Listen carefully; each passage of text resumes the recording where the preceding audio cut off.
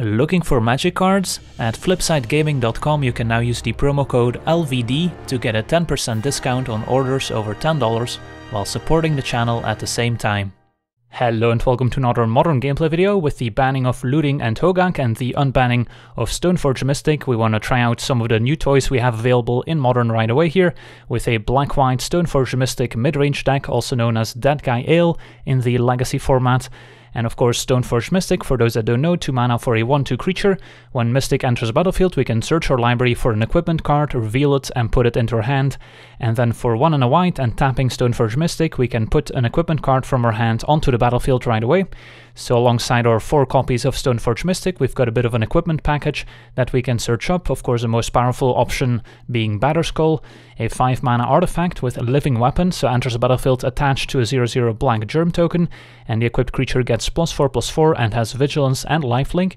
And for 3 mana we also get to return Batterskull from the battlefield back to our hand to maybe save the Batterskull from removal and cheat it back into play with the Stoneforge Mystic, or simply to reset the germ token if we don't have another creature to equip.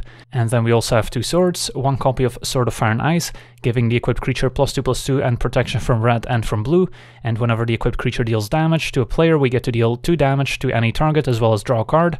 So the abilities on Sword of Fire and Ice probably the most powerful among any of the swords. And then we also have 1 copy of Sword of Light and Shadow, which isn't great in any deck, but in this deck where we have a ton of creatures, it's pretty good, giving +2/+2 and protection from white and from black. The protection here being a bit more relevant than Sword of Fire and Ice, depending on the matchup, since both Fatal Push and Path Exile wouldn't be able to kill the creature that's equipped. And then whenever the creature deals combat damage to an opponent, we gain 3 life, and the life gain is quite nice in this deck, since we're playing 4 copies of Dark Confidant, and we also get to return up to 1 target creature card from our graveyard back to our hand, and we are playing quite a few creatures we can return, making the Sword of Light and Shadow a pretty appealing option in this particular deck. So this is our Stoneforge Mystic package. Other deck lists often just play a single Batterskull and Sword of Fire and Ice, sometimes maybe a Sword of Feast and Famine in the sideboard, which is not a very good one, but this is what we're playing. And then looking at the rest of the deck, you'll see a lot of the typical powerful modern cards that you expect to see in a black-white mid-range deck. At 1 mana, we've got a bit of Hand Disruption with 2 copies of Thoughtseize and 4 copies of Inquisition of Kozilek, which is a bit less painful against the aggressive decks. Then we've got some spot removal, 2 copies of Path Exile, which can exile an opposing creature at the cost of giving them a basic land, and then 4 copies of Fatal Push, and our mana base is also pretty good at enabling Revolt. Then at 2 mana, of course, we've got our playset of Stoneforge Mystic, alongside 4 copies of Dark Confidant, 2 mana for a 2/1 creature, and at the beginning of our upkeep, we reveal the top card of our library, put that card into our hand, and we lose life equal to that card's convert mana cost.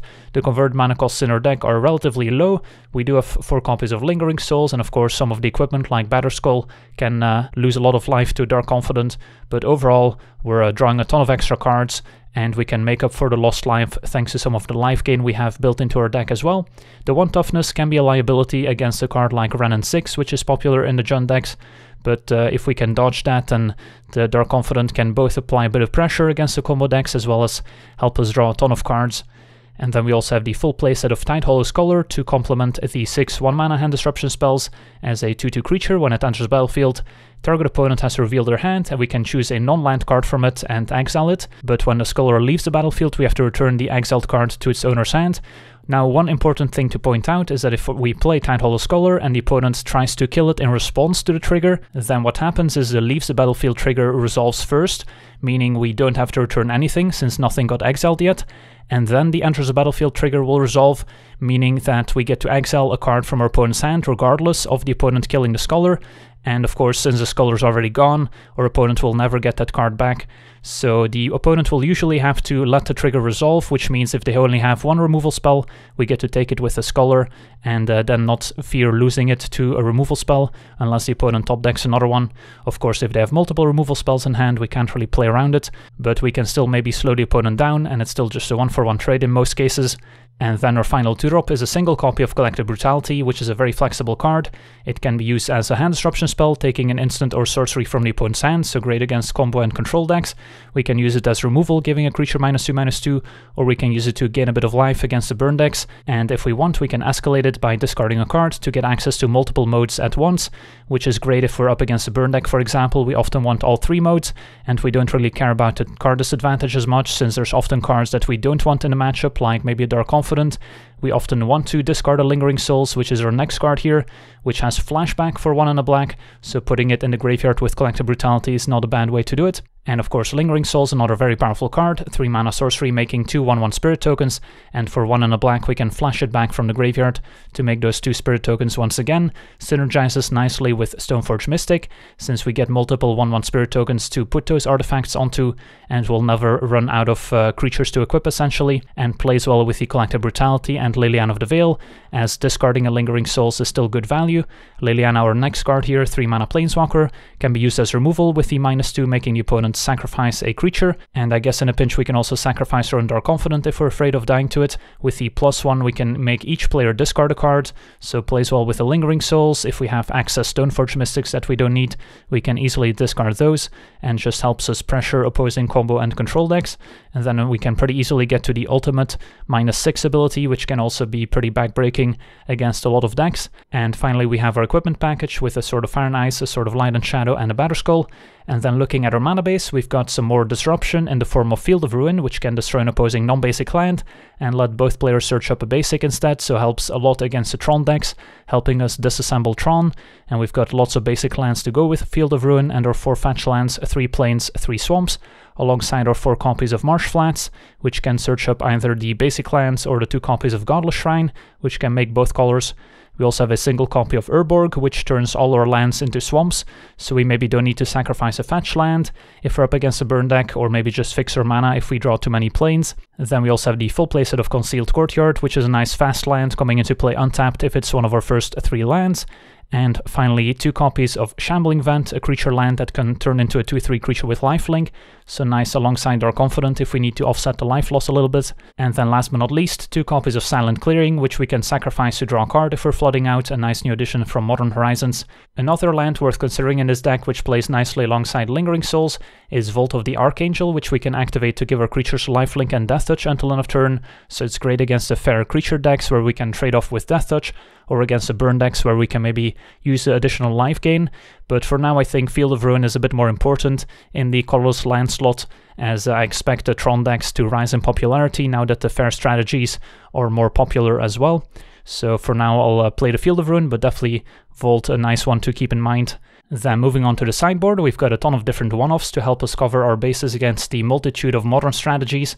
And of course with the banning of Looting and Hogak, the graveyard decks did get nerfed, but they will still be a thing, which is why we have a bunch of different graveyard hate cards, one of them being Nile Spellbomb, which we can sacrifice to get rid of the opponent's graveyard, as well as maybe draw a card if we have black mana available. So we can also consider bringing this in against decks that don't necessarily rely solely on the graveyard, but can definitely take advantage of the graveyard. Then at least Nile Spellbomb still draws us a card, whereas a card like Surgical Extraction puts us down a card, but also does double duty against combo decks where we can maybe destroy one of the opponent's lands like a Valakut or one of the Tron lands with either Field of Ruin or Fulminator Mage, which we'll get to in a second, and then exile it with Surgical Extraction and not give them any additional copies in their deck.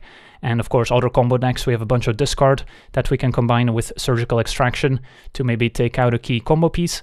We've got a Celestial Purge to exile a red or black permanent, especially a card like Renan 6 is problematic for our deck, so having a clean answer in Celestial Purge is nice, and can also do double duty against burn decks, taking out one of their creatures, for example. Then we've got a one-off copy of Disenchant, since of course with Stoneforge Mystic being around, we want to have some clean answers for artifacts, and Disenchant is our weapon of choice there. And while a card like Sundering Growth can have a little bit of upside with the Populate since we're playing Lingering Souls, I think the 1 white mana on Disenchant still gets the nod, especially if we're up against something like Blood Moon, and we can't rely on having double white up. Then we also have another copy of Collective Brutality to help us out against mostly the burn decks, and can also still be a flexible option if we have a card in the main deck that's worse. We've got 2 copies of Stony Silence, a bit of a nombo with our swords, but we can always take those out when bringing in Stony Silence and just rely on Batterskull to go with our Stoneforge Mystics, which doesn't necessarily need to be equipped. Stony Silence is still a great tool against decks like Tron and the various artifact-based decks. Then we've got a one-off copy of Kaya's Guile, another nice new flexible card from Modern Horizons, which can double up as removal, a way to gain life against the burn decks. Graveyard Hate, even though it's a little bit slow. Now that the Dredge decks, for example, lost Faithless Looting, hopefully they're going to be a one turn slower, and Kaya's Guile can still potentially come up as relevant graveyard interaction. Then we also have a one-off copy of Ashiok, which also doubles up as Graveyard Hate, and can also prevent the opponent from searching their library with spells or abilities. So that's great if we're facing something like a Valakut deck that searches their deck for a bunch of lands, and otherwise we have difficulty interacting in that matchup, so Ashiok can be useful there as well. We've got our 3 copies of Fulminator Mage, which I've already alluded to, which is great against decks like Tron and Valakut, and can also be used in control matchups, for example, where some of our main deck removal spells maybe aren't as effective, although now with Stoneforge Mystic in the control decks as well, we're still going to want to keep some of our spot removal in the main deck, so maybe we don't need as many Fulminator Mages out of the sideboard anymore. And then we also have 2 copies of Plague Engineer, which shines against opposing tribal decks and token strategies, also very good against our Lingering Souls, for example. And finally we have 1 copy of Gideon LF Zendikar, which can spawn 2/2 tokens, can turn into a 5/5 creature and attack, and can also make an emblem giving our creatures +1/+1, which is great alongside the Lingering Souls. So this can come in against opposing combo decks to give us a fast clock, can be difficult to remove for opposing control decks. And it's also a fine addition in the grindy midrange mirrors, so definitely a very powerful card. Usually gets a little bit better after sideboard, which is why it's not in the main deck, as games tend to slow down a bit and we have more interaction that's relevant for the matchup, and then we have more time to deploy our 4-mana Planeswalker. So yeah, that's our deck. Now let's jump into some games and see how the deck does. Alright, we're on the play, and this hand seems fine. Don't have a 1-mana interactive spell, but we just get to play a Shambling Vent into turn 2. Probably Scholar before Dark Confidant, depends what matchup we're playing. If we're up against a Tron deck, for example, we might be able to play Confidant first. If we're up against a more interactive deck, where we expect our first creature to die, then we might want to lead with a Scholar. It's going to be a turn 1 Scalding Tarn into Watery Grave and Serum Visions. So unclear what we're up against here. Inquisition to pick up. So I think I'm gonna play the Scholar, and then next turn I can go Inquisition plus Dark Confidant. And I'll just fetch a Swamp. See what we're up against. Alright, looks like a Death Shadow deck. As we see the namesake card, Dismember, Fatal Push, Angler, Lightning Bolt, Thoughtseize. So they have 3 removal spells and a hand disruption spell, so this Dark Confidant is not gonna live. We do have a nice answer for their creatures with Liliana of the Veil, and Liliana is also a nice way for us to strip apart their hand of relevant interaction before deploying our creatures. So I might just want to take the Thoughtseize, although I guess our opponent can just go Bolt plus Thoughtseize next turn anyway. So I guess it doesn't matter a whole lot what we take. So I guess I'll just take Thoughtseize anyway, in case they go for a different line. If I didn't want my opponent to lower their life total, for Death Shadow I could have taken the Dismember, so they can Dismember the Scholar, for example. Opponent with another Serum Visions, so they won't be able to kill Scholar and Thoughtseize us at least, which means we get to resolve Liliana, which is a pretty big deal. So they've got a Thoughtseize in hand, and Fail Push is gone. Another Scholar doesn't do a whole lot against all the spot removal they still have. So yeah, let's deploy this Liliana before they can take it away with the Thoughtseize. Suppose I could also go Inquisition plus Scholar, and then Inquisition takes the Thoughtseize, so Liliana still sticks around. Because I guess they can Lightning Bolt Liliana, so we can't Edict. If they draw into another hand disruption spell, it's better to have Liliana in play already. So it's kind of a close decision. I guess I'll go Inquisition Scholar here. And then take Thoughtseize and one of the removal spells. And a land is what they picked up in the meantime. So I want the Thoughtseize gone forever, and I'll play the Scholar. And what do we take? Don't know if it matters too much. They've got 2 red sources for the bolts. Maybe the Dismember if I don't want them losing life. But I might actually want them to lose life since we've got the Lingering Souls to pressure them. The problem here is that they could deploy both the Death Shadow and the Gurmag Angler in the same turn. And then Liliana can take the scarier threat, which is a Death Shadow. So I guess I'll just take the Lightning Bolt here, which at least forces them to cast a Dismember to get rid of the Scholar if they want to get their Bolt back. Alternatively, I could have taken one of the creatures, so I force them to kill Scholar if they want to play both in the same turn. So opponent plays Blood Crypts, plays Gurmag Angler, and plays Death Shadow, leaving them with a Dismember in hand. Another Dark Confidant to draw, so I'll just play Liliana, make them sack a creature, and then hopefully we can top deck another Liliana, Fatal Push, Path to Exile, and Lingering Souls can buy us some time. Sacks Gurmag Angler, keeping Death Shadow. So if I attack, I also grow the Death Shadow, which is not necessarily a good thing, unless we try and cheese them out with the Lingering Souls. But the fact that we also have Dark Confidence, taxing our life total, I don't think I want to attack here. Like, they can dismember at any time if they want to, but I don't think I actively want to lower their life total until we find an answer for the Death Shadow. They do fire off the Dismember. Alright, so Death Shadow up to a 5/5. They've got a Bolt in hand and 2 unknowns. One is Polluted Delta. So if we top deck an answer for Death Shadow, we could be okay. Other opponent taking damage from this Fetch Land and Shock Land is not a good sign, so they attack us for 8. If they had a Temur Battle Rage plus a Lightning Bolt, we would have died, but it just puts us to 9. But we are still dead to an attack plus a Lightning Bolt, so I'm gonna have to cast the Lingering Souls here. I'll plus Liliana first. Don't think we have time to deploy both Dark Confidence, so one of them can go. And then I'll go Courtyard plus Lingering Souls. Still not good enough if they have Temur Battle Rage.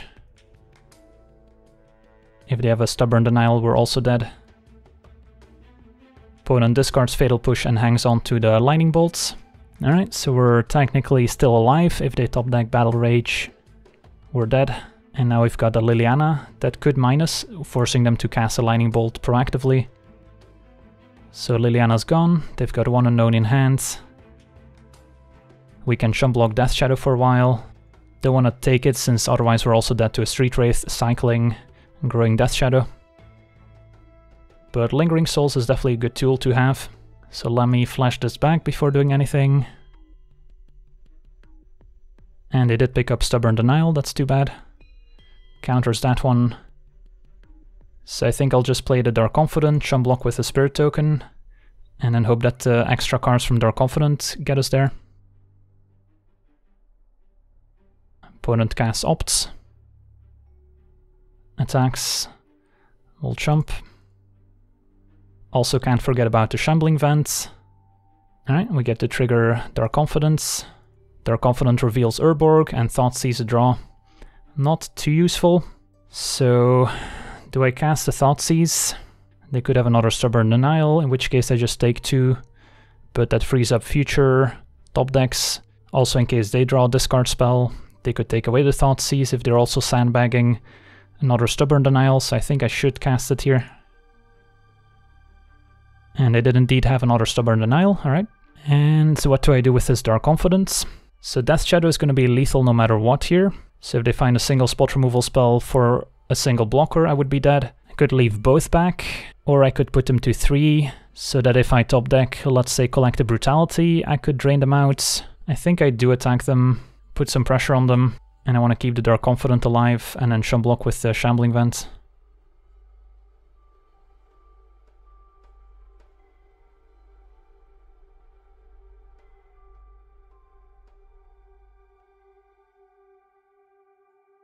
Ooh, another Death Shadow. Well, now we need to top deck something good. 2 lands. Well, that doesn't do it. Alright, well, we had a window to draw out of it, but we drew a couple lands, opponent drew the second Death Shadow. Not according to plan, but we got pretty close. Kind of goes to show how powerful Lingering Souls is. The Stubborn Denial definitely came at the right time. Alright, on to sideboarding against Grixis Death Shadow. So Kaya's Guile, pretty decent at both clearing the graveyard and making them sacrifice a creature. Spellbomb is fine. Plague Engineer being a Death Touch creature is actually also just decent by itself. Gideon making a bunch of blockers is fine. And of course Celestial Purge, a nice removal spell. Don't think we need the Fulminator Mages. Ashok also seems a little bit too narrow. Don't think we need Brutality or Surgical. So Plague Engineer is the only other consideration here, just as a Death Touch body. It's not super reliable, dies to Lightning Bolt, Fatal Push with Revolt can deal with it pretty easily. What don't we like in the main deck? Could maybe trim Sword of Fire and Ice if we need to cut something. Brutality, while fine, is not exciting. Still like the Dark Confidence. So there's not much to dislike in the main deck, to be honest. So I think I'm just going to trim Sword of Fire and Ice, collect a Brutality. And I could see trimming some Scholars, since they have so much removal that it's not a reliable way of taking something from their hand. So I think I trim 2 Scholars and make room for our 4 sideboard cards. And then I don't think I'm bringing in Plague Engineer.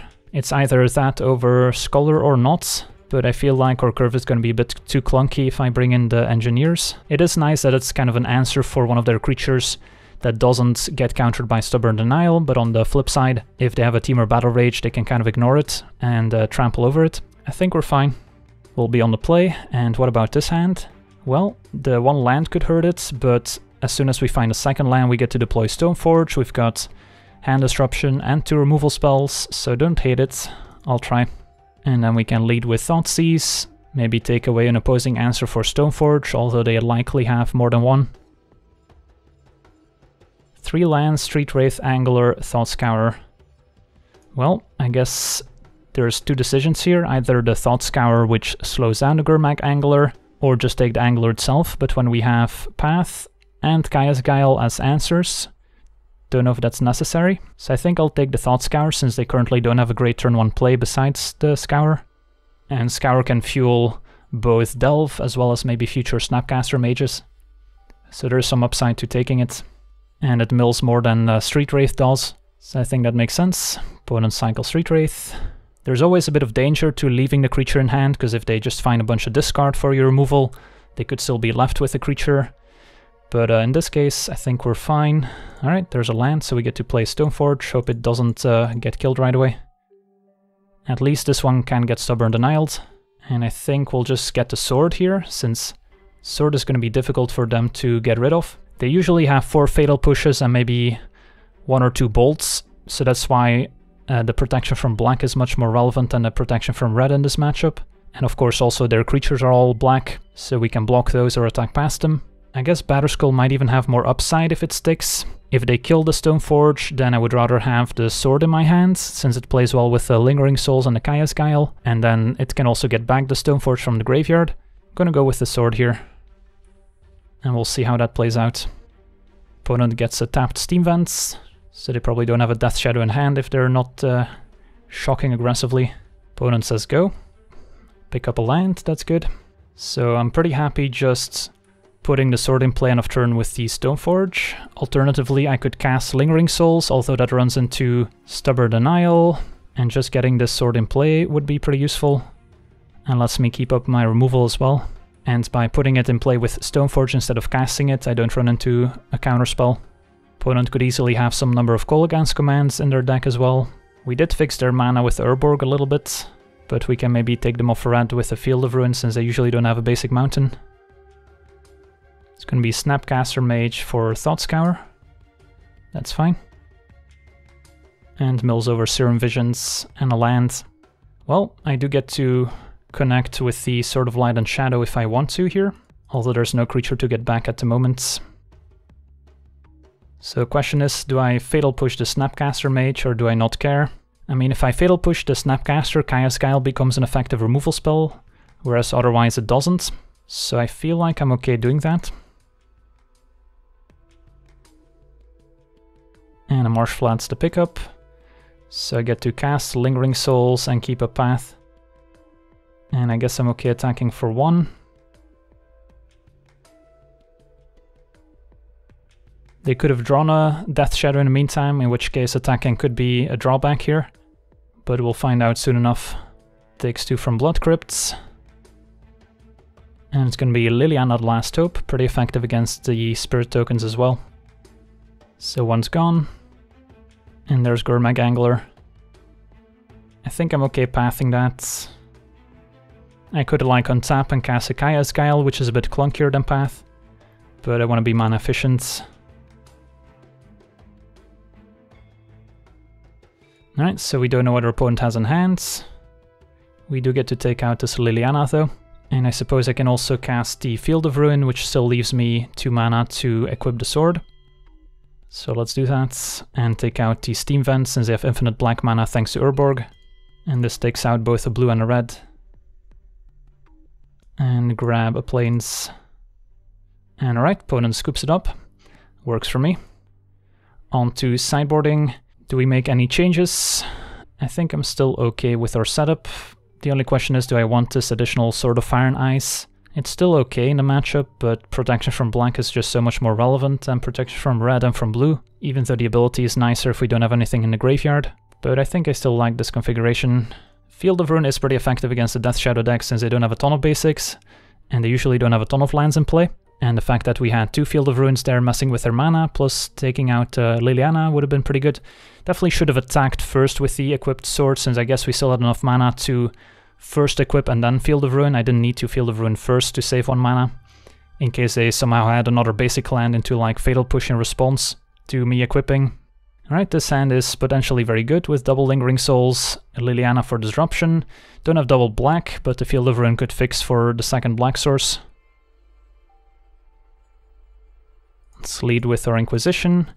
There is an argument for waiting a turn to play around Stubborn Denial, but there's also the risk of our Inquisition getting taken by an opposing discard spell they top deck. Although if they don't lead with a discard spell, they're likely to have Stubborn. So yeah, I could have waited a turn there. Since next turn I didn't have anything planned, if I draw 2-drop, then I'm gonna be happy to have cast it anyway. And also getting it out of their hand when we have a 3 mana Liliana and all these Lingering Souls we want to get through their Force Spike is still not a bad exchange. Alright, Fatal Push. Let's just play the Plains. Opponent on 1 land, so this Field of Ruin could also mess with their mana a little bit. We'll see whether we want a Lingering Souls first or not. And Inquisition to draw. So I guess I like Field of Ruin into Inquisition here. We'll deal with the Watery Grave since they have more blue spells we care about. Although they do have a basic island, whereas they might not have basic mountain. Get a swamp. And Inquisition. Could get Stubborn Denialed again, but as I've said, we don't really mind when we have a Liliana in hand, since it might be the card we take anyway. Of course, we don't get any information about her hand, which definitely matters. This looks like a Gurmag Angler, which we can answer with a Liliana nicely. And no Stubborn Denials to worry about. And I even get to play the Courtyard. Opponent at 17, still pretty far away from casting any Death Shadows. And Grixis Death Shadow usually doesn't run Force of Negation, so that's not really on my mind. Thoughtseize sees a hand of double Lingering Souls Fatal Push. Takes Fatal Push. Thoughtseize a draw, pretty good too. Do I want to maybe plus Liliana first? I think so. And what do I discard? Probably 1 Lingering Souls. And I guess I'll flash it back to play around Surgical Extraction, even though I doubt our opponent has brought that in. So I'll flash that back. And then Thoughtseize. Otherwise, the more mana efficient play would have been to play the one from hand, but our opponent could have answers for cards in graveyard. Their hand's pretty good. Gurmag, Death Shadow, Explosives for the Lingering Souls, and Liliana, which is also quite effective against the Spirit tokens, as well as being able to get back a creature. So I think it makes sense to take Liliana, even though they can't cast it at the moment, since I'm not going to overextend with my Spirits into the Explosives. And if I'm not overextending, then Liliana is at her best, since she can just take out the Spirits 1 by 1. And of course, Liliana can also just get back one of the creatures if I discard those. So long term, I think the Planeswalker is the biggest issue. And then we just need to be careful not overextending into this Explosives. And we've got one answer for the first creature they play, which is probably going to be the Gurmag Angler. Suppose I could have also fired off the second Field of Ruin to maybe mess with their mana a little bit. Although now with the second Blood Crypt, it doesn't really accomplish a whole lot. So there's Gurmag Angler. Opponent is down to 13. So gotta be mindful of maybe not attacking their life total this turn if we don't want them playing Death Shadow. Another Liliana means I don't mind as much. So we'll Edict him. I guess I can also just make him discard the Death Shadow here. So I think I want to save Field of Ruin for the second blue source so they can't Snapcast or get back a blue card from the graveyard, since getting rid of 1 Blood Crypt doesn't accomplish much. since I don't need double red. So let's play Liliana. Plus to get rid of the Death Shadow. And then attack for 2, leaving a second Lingering Souls in the graveyard to flash back once they deploy the explosives. Don't think I want to commit both into it. And now I've got a Liliana which can answer the next set of creatures they play. Cycle Street Wraith, opponent down to 9. There's a Death Shadow right away. That's fine, can minus Liliana 2 turns in a row. And a Sword of Light and Shadow is pretty sweet too. So let's see here, do I want to equip, forcing the explosives, or do I just attack and then flash back if they pop the explosives?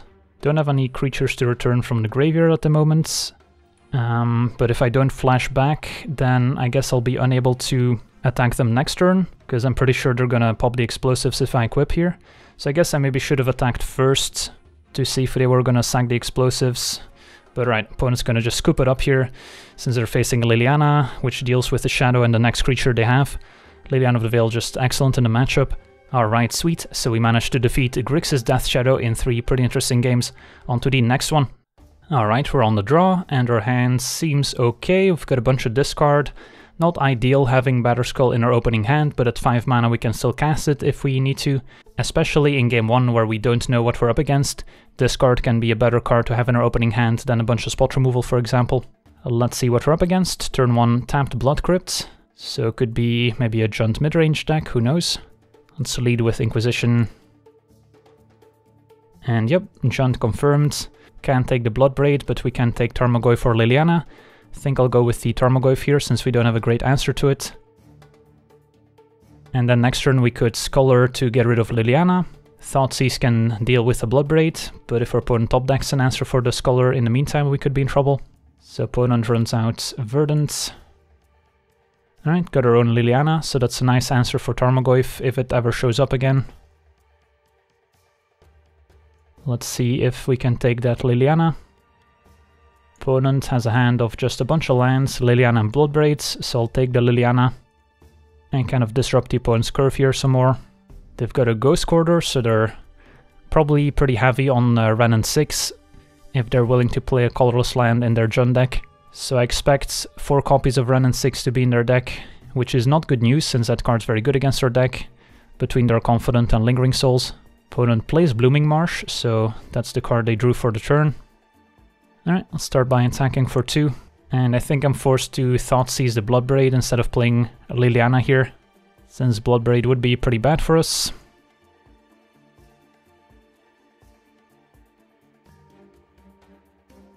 And then just play tapped Godless Shrine, I think, since I'm not going to sacrifice a clearing anytime soon.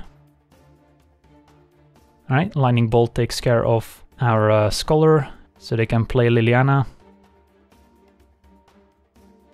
And I guess we'll discard Collective Brutality here if they plus, but our opponent decides to just keep Liliana at 3, which makes sense. Alright, I guess I'll play my own Liliana and plus, discarding Brutality, play Shambling Vent, and if our opponent pluses, then I could discard a clearing, but then I'll need to top deck a land before playing Batterskull, but I think that's okay, since getting rid of the Peatland is actually pretty relevant, since that represents a random card. Whereas Brutality is probably not going to be super relevant, since the opponent's not playing Dark Confidant themselves, especially if they have 4 random 6s, which we suspect with the Ghost Quarter. And then Shambling Vent can help us maybe pressure Liliana as well. So their opponent's top decking, I guess they have a Ghost Quarter which can deal with the Shambling Vent, but then maybe they're unable to cast Bloodbraid off the top. Alright, there's Ren and 6, so that can return the Peatland back to their hand as well, to draw more cards, and plays well alongside Liliana. So I think I'm discarding the clearing, since I'm hoping to be able to stick a Batterskull. If I don't draw the land, then keeping Batterskull might have been worse, since then I'm not going to be able to play anything and basically lose 2 cards from my hand. Alright, I did find the plains, so I will just play the Batterskull here. It does die to Liliana, but I can still pick it back up at some point. So yeah, a true grindfest, but Ren and 6 definitely a problem card for our deck. So let's see how we fare against it. They've got the whole engine here, Ghost Quarter as well, so they can start taking out our dual lands. Although we do have a fair number of basic lands, so it shouldn't be too bad. Although for now they're probably just going to draw cards with the peatlands. The only thing going for us is that we have a Liliana at a bit more loyalty. Although Wrenn 6 can also deal damage to it if they feel threatened. Opponent up to 3 cards in hand. The card that's very good in the mirror on our side, of course, Stoneforge Mystic. Although it's not like the Jund deck is short on answers. And I'm pretty sure that the Jund decks nowadays will also start playing more copies of Kolaghan's Command, which is also very good against all the artifacts. If I activate Shambling Vent, I'm sure we'll see a Ghost Quarter, but it's not like we have a much better option here. If I return Batterskull, I want to do it end of turn, so they can make me discard to the Liliana or a Thoughtseize. If they have spot removal in hand, I guess that messes with our plan, because then we'll be unable to pay 3 mana to return Batterskull to our hand. But they're just going to Ghost Quarter, which at least gives us another land. And then I get to play the Marsh Flats plus Liliana.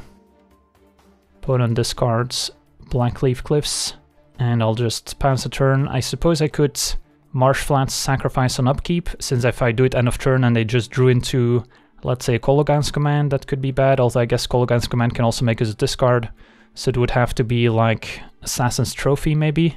I guess it's still worth it. I guess against the Ghost Quarter I might want to get the Godless Shrine instead of a basic land, although the damage could matter as well, but I think I still do, in case I start Ghost Quartering all my non-basics. Raging Ravine, a nice creature land for the opponent, and Wrenn is going to shoot down Liliana so we can't ultimate, which makes sense. End of turn I'll return Batterskull to my hands.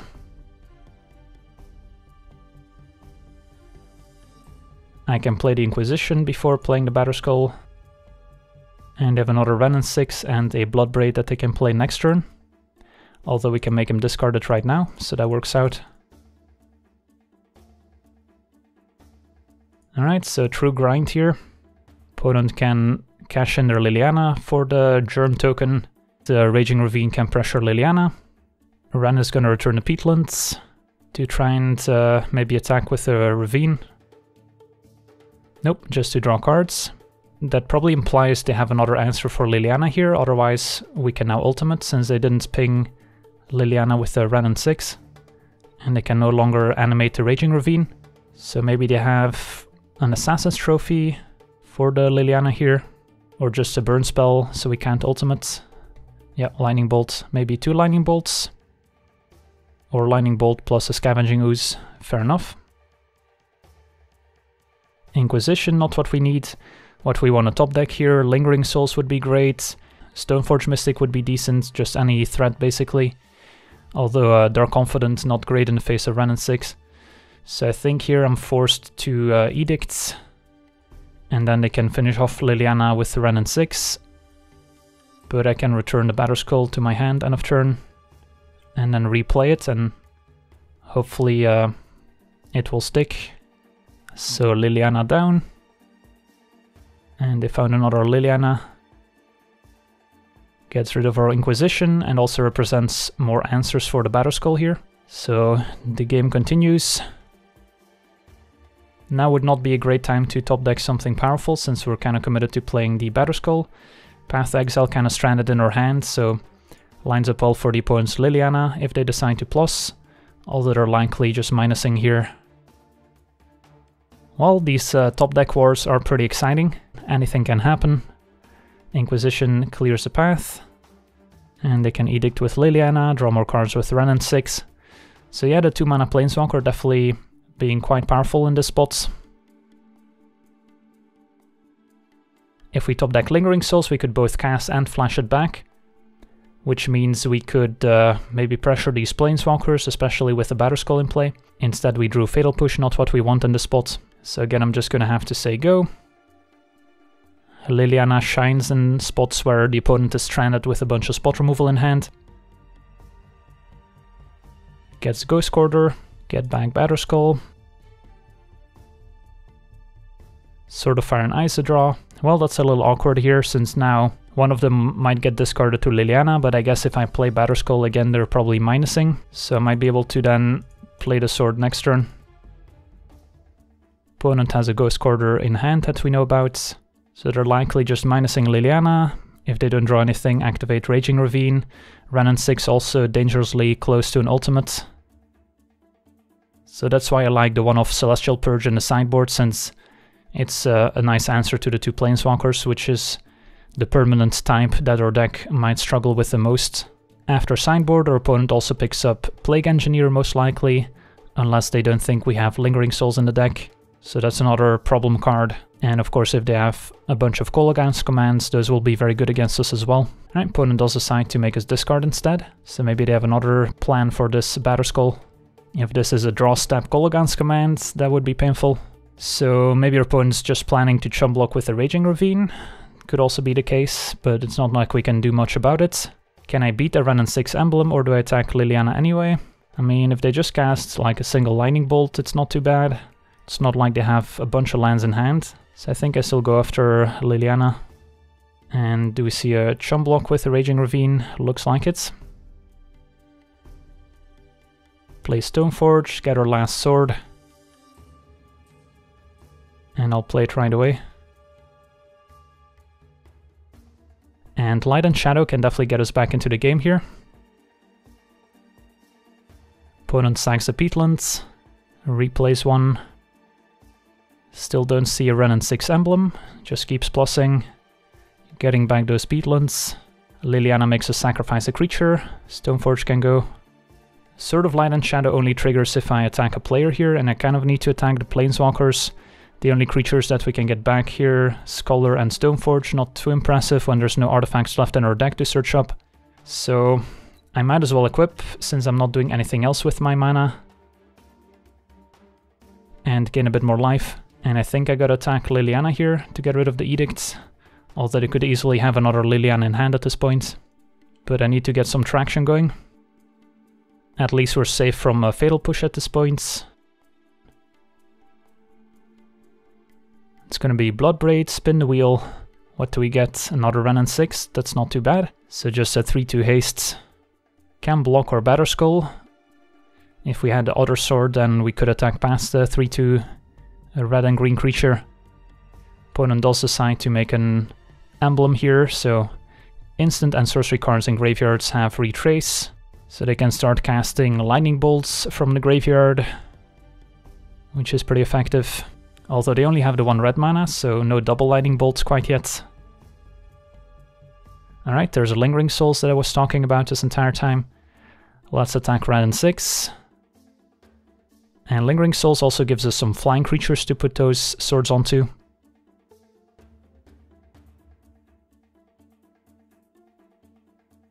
I think I flashback Lingering Souls, could be bad against the Maelstrom Pulse, but that would be good against our equipment as well. This could be a Kolaghan's command, and our opponent's deciding what to get back from the graveyard, as we see command destroying Batterskull and returning Bloodbraid.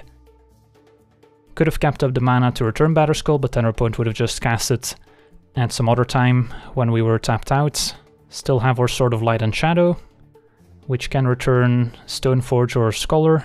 Renin 6 returns a land, which of course also fuels the emblem here, which is kind of the biggest issue at the moment. Opponent's never going to run out of action, and casting a Kolaghan's command every turn is going to get old pretty quickly. Liliana of the Veil to draw. I think I sent all the spirit tokens at Renin 6 here. Since if they have a Fatal Push, they can cast 2 of them thanks to the emblem, and then the Germ at our opponent, so we get the ability from the sword. But I don't think we're gonna survive the emblem for very long here. So I'll return Scholar, which sees a hand of Bloodbraid and 4 lands, and we'll play Liliana and make him discard. Our opponent only having the 1 red source is definitely hurting them, since that limits how many spells they can cast from the graveyard. I think our opponent is still favored, but we've got a few turns where if we top deck well, we could add enough stuff to the board to make it difficult for the opponent. Scholar also being an artifact doesn't help us against Kolaghan's command. Kolaghan's command deals with the Scholar and or sword, leaving us with 4 spirit tokens with our opponent at 14. Another Stoneforge doesn't do a whole lot. So yeah, at this point I'm not sure what our good top decks are. With the emblem, things are pretty rough. Yeah, I don't think we have a ton of good top decks left other than more Lingering Souls. After sideboard, things should improve a little bit, although our opponent also picks up more answers for the Lingering Souls tokens. And Lingering Souls used to be a very good card against Jund, but now with the addition of Renin 6 and Plague Engineer, it kind of shored up those weaknesses. And there's Maelstrom Pulse, the perfect answer to the Lingering Souls. I think I can scoop it up here. Alright, so what do we want against the Jund? So Dark Confidant, good if our opponent doesn't have a Renin 6, very bad if they do have one. So overall, I'm lukewarm on the Dark Confidant here.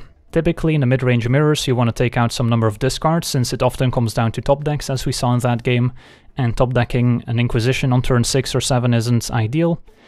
That being said, it is one of our few ways of getting rid of a Renin 6 before it comes down, so we might still want to keep some answers.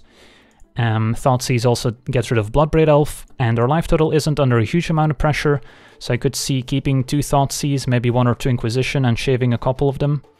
Although we'll see how many cards we want to be bringing in here. Scholar also pretty vulnerable, opponent has plenty of answers for it. Brutality not at its best in this matchup, I would say. Nihil Spellbomb, fine as it shrinks down Tarmogoyf, can mess with Renin 6 a little bit, so I don't mind bringing it in. Celestial Purge, nice answers to the Planeswalkers. We can consider some number of Fulminator, although it's pretty weak against Renin 6 as well. Gideon definitely comes in as just a nice threat. And Kaya's Guile is probably okay too. Don't think I want Ashiok, it can mess with their fetch lands, but overall it's pretty low impact. And I don't think I bring in Fulminators, so I've got these 4 cards that I'm happy to bring in.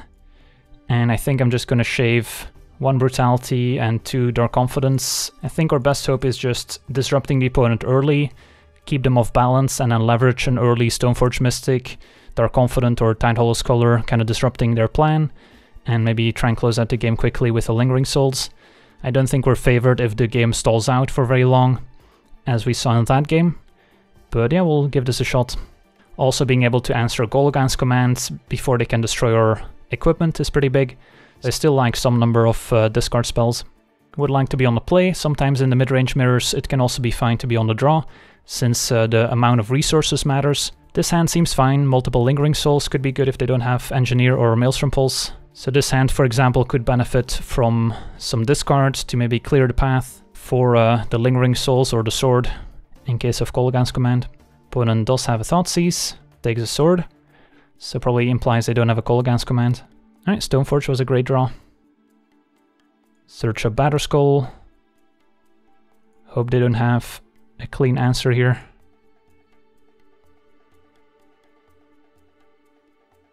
It's just gonna be a Fatal Push, so that's gonna slow us down. No land sadly, so we're just stuck saying go. And there's Plague Engineer, as we suspected. I think I'm gonna path that over Purging it, since Purge is a cleaner answer for Planeswalkers, even though I don't love ramping the opponent. Inquisition to draw, maybe take away a Planeswalker here. Their hand is Ooze, Tarmogoyf, Liliana, Bloodbraid. Well, that's a lot of creatures. We only have 1 path as a nice answer for Tarmogoyf or Ooze. Ooze also pretty annoying against Lingering Souls, so I think I take the Ooze here. Since if we cast Lingering Souls and our opponent plays Ooze and activates it, that's pretty bad for us.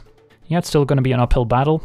On the bright side, our opponent could play Bloodbraid with no creature on our side in play, so if they cascade into a removal spell, it's not gonna be at its best. And the opponent does go for the Bloodbraid, so gotta hope they hit a Lightning Bolt, for example. Hits Inquisition instead, that's annoying. Can take the Celestial Purge or the Path, takes a Path. So yeah, stumbled on lands a little bit. Lingering Souls would have been effective after we dealt with the Plague Engineer, but it might end up being too slow. Inquisition, I think we're still casting that, taking the Goyf. Now that we don't have a clean answer for it, leaving them with Liliana of the Veil. Don't really mind if our opponent pluses Liliana, because then we can flash back Lingering Souls as well. I really just want to pick up a couple lands here. There's Lily. Into Assassin's Trophy the Shambling Vent, that's fine. Actually gives me an untap land, so I can purge the Liliana right away here. So I don't really mind. So I'll purge the Liliana, discard the Lingering Souls. So at the very least we can flash it back. Alright, so we're behind, but it's not impossible to come back from here, since Lingering Souls is a very powerful tool in the matchup. And there's a land. I think to be mana efficient I'm casting the one from hand. It's worse if our opponent top decks like a Scavenging Ooze, because then they get to deal with both Lingering Souls in the graveyard. But if I top deck a Black Source, then I can flash back both souls if I want to, which seems appealing. Also means if they top deck Inquisition, they don't get any value. And I'm okay trading for the Bloodbraid here. Opponent sacks the Peatlands. The trade happens. Kolaghan's Command would also be very bad for us here. Instead it's Liliana, but our opponent does not make us discard Batterskull. Urborg means we can flash back both Lingering Souls. And I think we do in the spots. Just gotta hope they don't have another Plague Engineer or Maelstrom Pulse. So our opponent clearly has a good card in hand, otherwise they would have plussed Liliana. So it could be another Bloodbraid. There goes Batterskull, we've got one equipment left in the deck. And Anger of the Gods, well, not a card I necessarily expected, but pretty effective against Spirit tokens too. Alright, so we've got 4 lands in play, opponent's empty-handed with a Liliana on 4 loyalty, so we're definitely behind. But another Lingering Souls, a good top deck. So if our opponent misses for a couple turns, we maybe get a sword going with the Stoneforge. We could be back in business. Tarmogoyf though, a pretty good clock for the opponent, 5-6. Sacks Spirit token. Inquisition, pretty poor top deck, so that's kind of what I meant with not wanting too much discard in this type of matchup. And I'll go after Liliana. Probably just taking the damage from the Tarmogoyf, hoping to find an answer for the Goyf sooner or later. Got a bunch more Lilianas we can top deck as good answers. Fatal pushes. And just a land for the opponent, Liliana pluses. Well, if we find an answer for Tarmogoyf, then we're not too far behind anymore. Swamp the draw. So do I leave a spirit back to chump Tarmogoyf? If I take another 5, I guess even 6 if Liliana ends up in the graveyard, since there's no Planeswalkers at the moment. Yeah, I don't think I can take that, otherwise I'm dead to a Bloodbraid off the top. So I'm gonna have to leave one spirit back and hope to top deck an answer next turn, hope the opponent misses. But yeah, you don't really want to be in a top deck war against Jund, so I don't think we're favored in the matchup. They have a few more tools with Renin 6 and Bloodbraid to go over the top. We do maybe have a bit more game against a deck like Tron, since we have those main deck Field of Ruins, more disruption with the Scholar.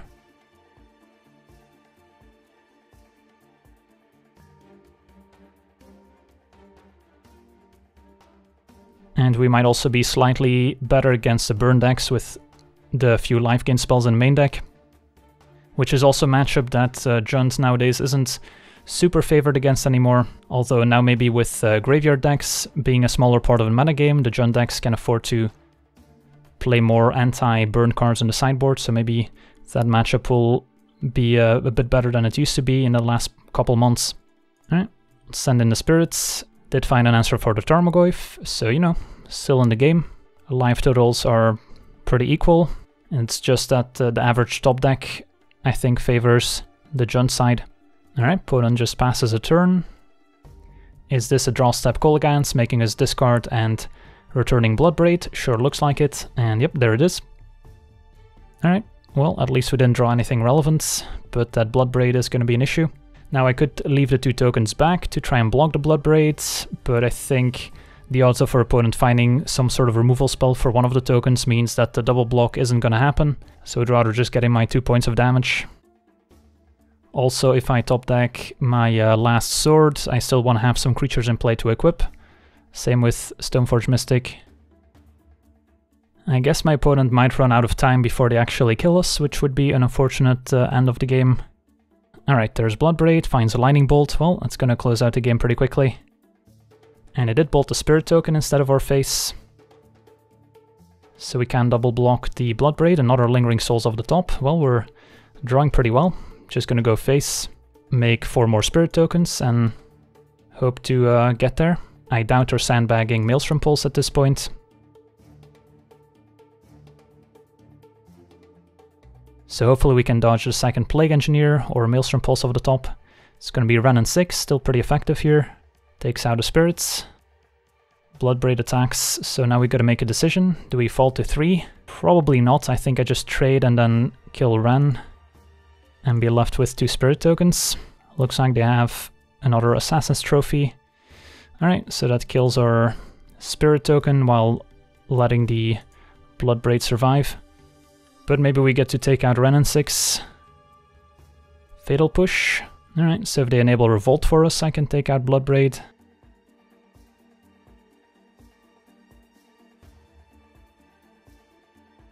So we're dead to another Bloodbraid or Lightning Bolts.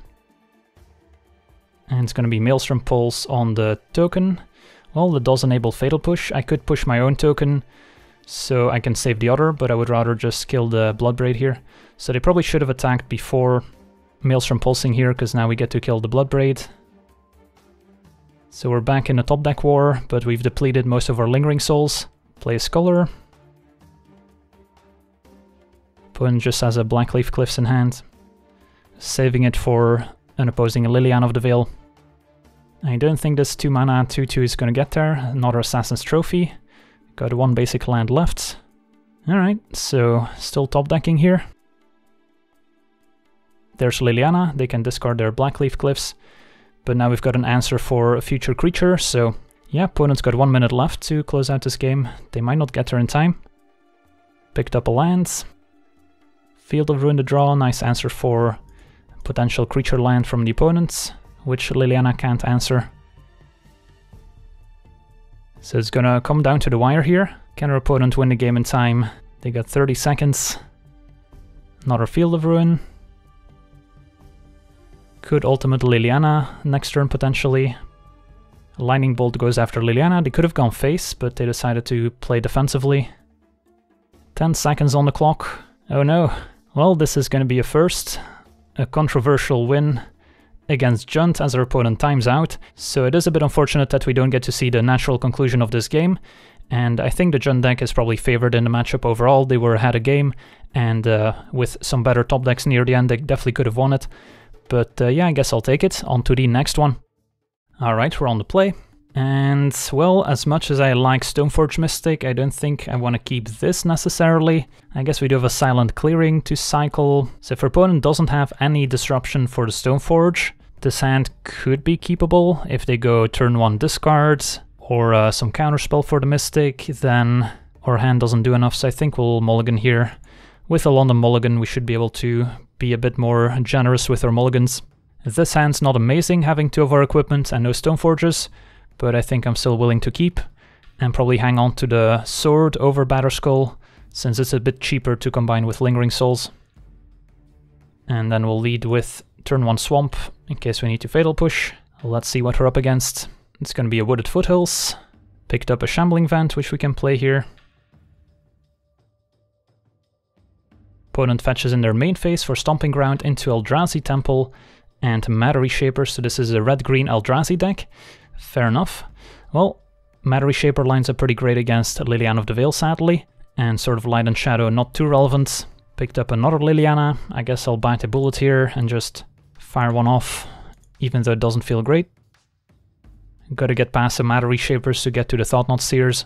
The alternative play would have been Lingering Souls in the hopes of trading for the Matter Reshaper, so Liliana lines up well against future Eldrazi, but they're not guaranteed to trade for the tokens, and then it's pretty awkward if they curve into more Eldrazi next turn. Although, of course, Thought-Knot Seer can take away the second Liliana, but then we can protect the first one with the Lingering Souls while we get back up to 2 loyalty. Opponent hits an Arbor Elf. Fair enough. Can't Fatal Push that one quite yet. Red-green Eldrazi, definitely a deck that has kind of fallen off the map recently, but cool to see it back. So the appeal of playing red is the Eldrazi Obligator, I think it's called, that can steal an opposing creature for a turn. And it's also just a 3/1 haste, so it can also pressure our Planeswalker, for example. This is a lot of mana. Is this a Reality Smasher? It is. So hopefully we can pick up a land so we can Fatal Push plus play a second Liliana. This one does indeed kill our Planeswalker. And there's a land, perfect. Now Marsh Flats plus Fatal Push can also answer a Thought-Knot Seer, but in this case I think I just want to deal with the board. So let's push plus Liliana on number 2. Opponent still has 5 cards in hand. They got a nice 2-for-1 off the Matter Reshaper. So we're still behind, but not by too much. Plane should be fine. Lingering Souls can be good against Eldrazi. It's just not great against Reality Smasher itself, as it can just trample over. A Lightning Bolt takes care of Liliana. Field of Ruin also an answer for Shambling Vent. It's just going to be a Mind Stone for now into another Matter Reshaper perhaps. Yep. Field of Ruin could take care of Eldrazi Temple. And then I can still cast Lingering Souls. Is that better than just casting and flashing back Lingering Souls? I don't mind dealing with the Temple here. Slows them down just enough. And I don't really mind if they keep their Field of Ruin for the Shambling Vent. Don't have any creature in the graveyard yet for this Sword of Light and Shadow, so hopefully we find some of those. And I think I take a hit for now, because if I trade then I can't connect with my sword, which seems better. Sacks the Mind Stone. And Arbor Elf, so no Thought-Knot Seers at least. And Field of Ruin on Shambling Vent. Got a couple basics left. And Sword of Fire and Ice, actually quite a bit better than Sword of Light and Shadow here, so let's go for it. Can shoot down this Arbor Elf. I think that's better than going after the Matter Reshaper.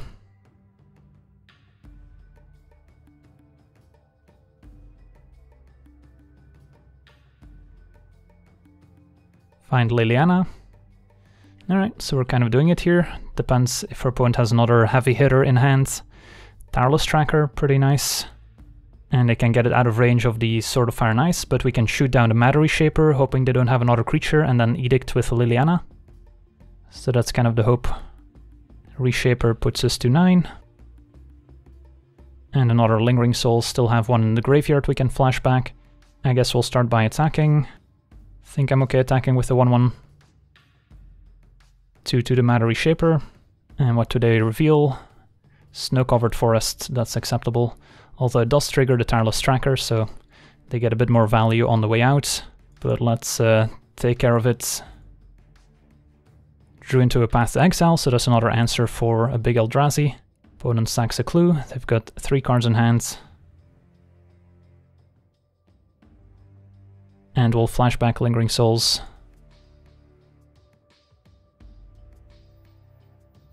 Alright, let's see if our spirits can get across the finish line. Opponent cycles Forgotten Cave. Cycles Tranquil Thicket, lots of lands here. And scoops it up, alright, sweet. So we got there thanks to our Sword of Fire and Ice. How do we want to sideboard against a red-green Eldrazi? Don't exactly know their entire 75. I'm guessing Plague Engineer naming Eldrazi is okay.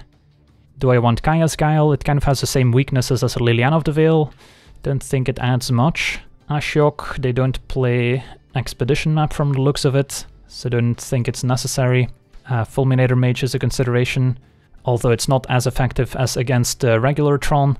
Stoneforge Mystic definitely very good in the matchup. They need a Lightning Bolt to deal with it right away essentially. I like the Scholars, Brutality is pretty weak, so that can come out. Sword of Light and Shadow also not exceptional in the matchup. So could see cutting that. Any other changes? Fatal Push, good against their creatures if we can enable Revolt. Good against Arbor Elf, I suppose, otherwise not amazing. So I could see shaving 1 or 2 copies there as well. And keep the Inquisitions as early disruption. So let's cut 2 Fatal Pushes, and then I think I just bring in 2 Fulminators instead of the full 3, since it's not amazing in the matchup, but just good enough to bring in. It is nice alongside Sword of Light and Shadow if we can ever loop that, but maybe that's a bit ambitious, and it's also pretty mana intensive. So yeah, we'll give this a try. And Gideon was also a consideration, although it can get outsized by a Reality Smasher trampling over our tokens, so don't want to rely on Planeswalkers too much. This hand is great. Got removal for a big Eldrazi, turn to Stoneforge, so if they don't bolt it, we can maybe put a Batterskull in play on turn 3. They're confident as another threat that they kind of have to deal with. Although they do have the turn 1 Ram spell in Utopia Sprawl. So yeah, Fulminator Mage lines up pretty well against the land enchantment here. I'm okay playing the Shambling Vent. No Eldrazi Temple at least. It's gonna be Tireless Tracker. Alright, I think I let them keep the Tireless Tracker and just play my own Stoneforge here. Pretty close call. I think I'll go with the Batterskull this time. I already have 4 lands, so I'm not too far away from just hardcasting it. And if I get Sword of Fire and Ice, maybe they don't feel the urge to kill the Stoneforge as much. It's gonna be Eldrazi Temple, so we could see a Reality Smasher, which would be pretty bad for us. It looks like they have it. Alright. So now I have to decide what to do next. So I don't think I have time for this Field of Ruin play at the moment. Kind of need to deal with the board. So I can just put a 4/4 life-linking Batterskull in play to try and raise this Reality Smasher, which should work out pretty well, and just path the Tireless Tracker so they don't get too much value. Also using Field of Ruin if I'm about to path them and give them an extra land doesn't make a ton of sense since we're not really denying them mana. And I'm just gonna end up fetching a Plains. I should have cast this Path Exile on their upkeep actually, so that the land comes into play tapped, since it's not like they have an instant speed way of putting a land in play for the Tireless Tracker. And I guess I should fetch up a Plains right now, since otherwise they could bolt my Stoneforge in response to me fetching and be unable to put the Batterskull in play. Opponent could also have cards like Abrade as nice answers for the Batterskull, so wouldn't be surprised to see that. Do they have another Reality Smasher? That would be unfortunate. Instead another Tireless Tracker. Alright, Smasher attacks. We'll take it, and we'll put a Batterskull in play. And Ancient Grudge instead to deal with the Batterskull. Yeah, that's pretty effective. So did get punished pretty badly for not pathing in their upkeep, since they ended up spending all their mana. Otherwise I would have gotten a hidden with the Batterskull, which would have made a pretty huge difference. I'm pretty low on life, so I don't have time to really do much with these Dark Confidence. So I don't really have any great options. No cards that line up particularly well against the Reality Smasher. And no answer for the Tireless Tracker, which is going to get out of hand. Opponent's got a Lightning Bolt as their last card. And I guess I'll cast a Lingering Souls here. Lost out on 4 life essentially. Probably would have still been in trouble against this Ancient Grudge and Tracker plus Reality Smasher combo. Even if I Inquisitioned the Ancient Grudge, they could have flashed it back. So they've got 2 clues. This can become up to a 5/4. So even if we triple block, we can't trade for it. So I guess I'll just like chum block the Tireless Tracker with a Spirit Token. Take 5. But it's not looking good here. Opponent had a pretty explosive start with the Temple and the Utopia Sprawl. And then, of course, the answer for the Batterskull and Renin 6. There we see a good reason to play the red-green Eldrazi deck and just burns us out here. Alright, so did make a mistake. Don't think it ended up mattering or affecting the outcome of the game too much. So let's go to our sideboard again. Renin 6, definitely an obvious card for them to have. Did I forget to maybe sideboard in something for Renin 6 specifically? Celestial Purge can deal with it, but it's pretty narrow. It's kind of the only target for it, so I don't know if I want Celestial Purge for Renin 6. Sword of Fire and Ice should still be pretty good. We've got a bunch of discard for Ancient Grudge, but they can still flash it back as the issue, so hopefully they don't draw it. Yeah, I think I still like my setup. I think we resubmit and hope to draw into kind of the hand disruption part of our deck to start out, since that's the most effective against some of their threats. And alright, we've got Inquisition to clear a path for Stoneforge into Fulminator to slow them down, so this is about as good as it gets. Hope they don't have an Ancient Grudge in hand. Alright, their hand is Lightning Bolt, Double Matter Reshaper, Bloodbraid. So let's just take the Lightning Bolts, and then we get access to Stoneforge, hopefully undisrupted, which can probably beat up on these Matter Reshapers. And then Fulminator can take care of the Eldrazi Temple, although they will get to play a turn 2 Matter Reshaper. Let's play Stoneforge.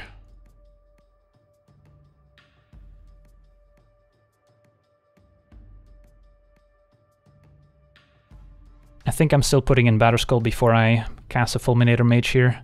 Just too important to get that out there. Sword of Fire and Ice also pretty good pickup if they don't find an Ancient Grudge anytime soon. So we'll just play Shambling Vents and pass a turn. There's Field of Ruin. Did they pick up a Thought-Knot Seer? They did. Well, I think we're still putting in the Batterskull. Alright, we did it. Turn 3 Batterskull. Well, let's see what they take.